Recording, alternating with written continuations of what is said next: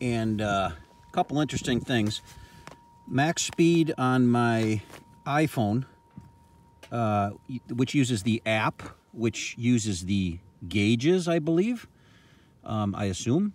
The max speed was 121 here. And on my GPS, which is actually correct and accurate, more speed, 125 mile an hour. That's in about 2,400 feet.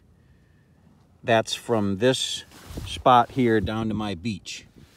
So from this beach to my beach is exactly 2,400 feet, 125 mile an hour. So, and that's on the 270 horsepower map. On the 240 horsepower map, in the same distance, I ran 117 on the GPS. So big difference between 240 and 270. The other thing is too, is I pulled off my, as soon as I got back after two wide open runs back to back, I pulled my side panel off just like I am now. And I put my hand right on that secondary. And while it's, you know, it's definitely warm, I mean, those are some serious speeds back to back, it's definitely not hot. Primary's a little warmer. That's with all the new setup. That's the Dalton DTYA 1s. I've got them set to 77.5 grams. And on the 240 map, I just ran 8,800 RPM, maybe 8,850.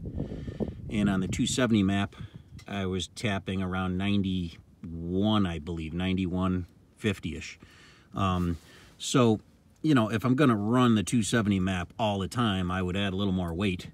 But I kind of like it there because I'll probably generally run the 240 map on the trail and the 270 map. Then when I put that in, it's super snappy in the bottom. But I could add a little more weight. What I got in here is I got a 1/2 inch slug in the tip, and I got a 1/4 inch slug flush to the heel there, as you can see. These are the new rollers that I just put in from Lon, and we'll see how those hold up. And this is the brand new Barna Parts belt adjuster, along with 3935 Dalton Helix. So it's a progressive helix. It's not a reverse angle helix anymore. I'm still waiting on some rollers from High Torque. I'm going to swap these out for the High Torque rollers. And that's the 8JP belt. As you can see, well, it didn't blow. You know, I only ran it twice up and down the lake. Well, I ran it 6 times total, but I taped it twice as far as recording it. So we'll see how that holds up. But it definitely runs nice and cool with that set at 6.1. As you can see, I'm at 6.1. I don't know if you can see it. That's where Dale likes that helix and that spring, or sorry, that spring set at. That's the Dalton black orange in the secondary. I think I covered everything there. I did put those O-rings in there to see if that would quiet down these bolts. See these bolts, they don't move anymore, but ironically, it still seems pretty loud to me. So it might be a little quieter, but it still seems pretty loud. So I don't know if those stupid O-rings did a damn thing for quieting it down. But pretty happy with that as far as results. Power-wise, speed-wise, I mean, that's just a short run. I mean, imagine this thing, if I hold it a little longer, this thing will probably definitely tap 125, 126, 127, I would think. What did I say that was? Yeah, 125. That's GPS too, so that's the real deal. I'm liking the results there.